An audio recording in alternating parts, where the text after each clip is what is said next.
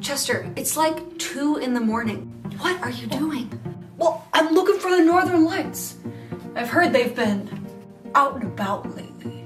Wait, seriously? That's pretty awesome. Have you seen anything yet? Well, no. But there is this weird purple light in the sky. What is it? Aliens? Probably aliens. You know what? I should call the government. No, Chester, not aliens, because those are actually the northern lights. And wow, that is incredible. Wait a minute. So the lights aren't just green? They can be purple too? That and then some, which maybe we should talk about that. When most people think of the northern lights, they think of the color green. But did you know that these beautiful lights can also appear as pink, purple, blue, red, and yellow? And not all these colors are created equally. Green is the most common one, as you probably can guess, but if you've ever been lucky enough to see purples, yellows, or pinks in the sky, you can proudly say that you have witnessed some of the rarest northern lights colors that we get. So, what causes these different colors? Why can the northern lights be red or pink? Well, let's get into it. First off, we have to understand what the northern lights actually are in the first place. And fortunately, I made a whole video explaining that. So if you haven't seen that one yet, definitely go check that out first and then come back here, because having that baseline understanding is really important to understanding what's going on here. So now you've totally watched that video, right? Yeah? Okay. Awesome. Once we know what the northern lights are, we can answer the question of what makes them change different colors. Well, there are essentially 3 factors that influence the different colors of the auroras: type of gas, altitude, and the level of solar activity. So what the heck does all that mean? Let's break it down. As we now know, the auroras are caused by high energy particles from the sun slamming into the Earth's atmosphere.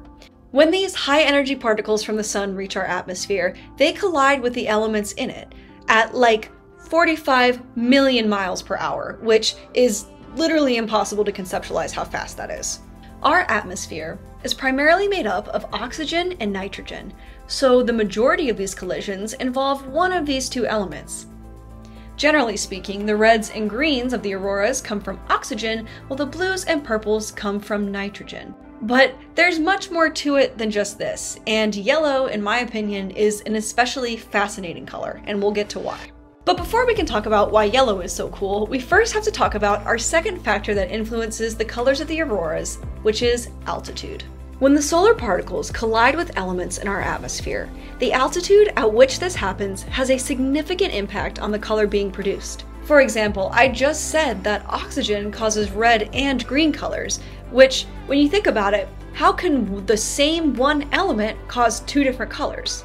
Well, a big factor in that is going to be altitude. The answer of why altitude causes the elements to turn different colors is a bit complicated, but in simplest terms, different altitudes are different environments. For example, the higher you go, the less oxygen there is. The concentration of the elements, like having less oxygen at higher altitudes, isn't the only thing that changes based on altitude, but it is one of the few very important factors that influences why different elements turn different colors at higher or lower altitudes. An oxygen molecule existing in a higher versus lower altitude will interact with the sun's particles very differently because different altitudes are different environments. To help you understand how this works, think about this in a real-life context for a moment. The way that you would speak to someone in a super crowded room is different than the way you would speak to them in, say, a library. If you're at a party in a crowded room, you're probably going to have to raise your voice, use more gestures to get your point across, maybe lean in a little bit so they can hear you better. Whereas if you were in a library, you could kind of whisper back and forth pretty easily without having any issues. So the environment is shaping the way we are interacting with another person. And the environment that's at different altitudes shapes the way that our elements interact with the sun's particles. Now, what does this look like practically in the northern lights? Well, oxygen colliding with the sun's particles at a relatively low altitude produces a green light. But when this happens at higher altitudes with oxygen, it produces a red light instead. So that's pretty interesting. But now let's talk about what makes the color yellow so special. And this brings us to our third and final variable in what makes the auroras turn different colors. And this is the level of solar activity. This is the one that I found the most interesting, and I just thought it was downright cool. So let's get into it. More solar activity means more particles from the sun flying into the Earth's atmosphere. This means there are more particle collisions and therefore more light of all aurora colors being produced. When there is very high solar activity, there are tons of colors being produced all over the place. And in fact, there are enough colors being produced that they actually start to mix in the sky. Isn't that insanely interesting? It's like mixing paint, but on a cosmic level. The yellow and pink auroras result from reds, greens, and blue lights mixing together in the sky. For example, the yellow light is created from the red and green auroras mixing, just like how your TV creates a yellow color on screen by showing tiny green and red lights together. Quick side note, was I the only one as a kid who would get like super close to the TV because I like to see the red, green, and blue bars on the TV that would like make up the whole picture, but when you got really close and zoomed in, you could see like the individual colors? I thought that was like the sickest thing ever, so. Anyway, now let's lay out a little more clearly how these three variables create all these different colors. As I said, green light is produced with oxygen at lower altitudes, typically 60 to 190 miles up in the air. Red light is produced even higher up, still with oxygen, but now between 180 and 250 miles up. Blue and purple lights come from mostly nitrogen and happen comparably low down, less than 60 miles in altitude. Yellow and pink auroras occur in periods of high solar activity where the lights are able to mix together. Now, that's all pretty interesting if you ask me, but now I want to dive into the question of why are these elements giving light off in the first place? We've said it happens when there's the particle collision between the solar particles and the atmospheric elements, but why does this happen? When the solar particles collide with these elements, the elemental atoms are becoming excited. Excitation is a term in chemistry for when an atom moves to a higher energy state. So let's zoom in a bit here. You probably know that an atom is mostly made of protons and electrons, right? There are neutrons in there, but we're just going to ignore those from now.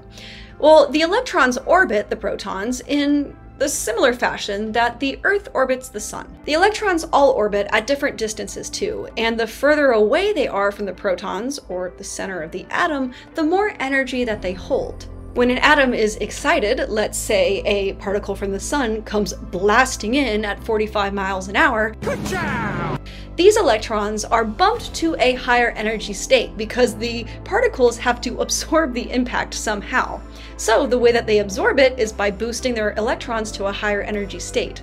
Which, like, when you think about it, is pretty badass, because if something flew into us at 45 miles an hour, we would just spontaneously explode and there would be no trace of us left. So, sorry, not to get a little morbid there, but like, it's pretty darn cool. So the particles collide, and the electrons in the atmospheric elements bump up to a higher energy level to absorb the energy of the impact. But having these electrons stuck way up there isn't the best way for an atom to exist. So what goes up must come down, and these electrons are going to fall back down to their normal position. And it is right here that light is produced.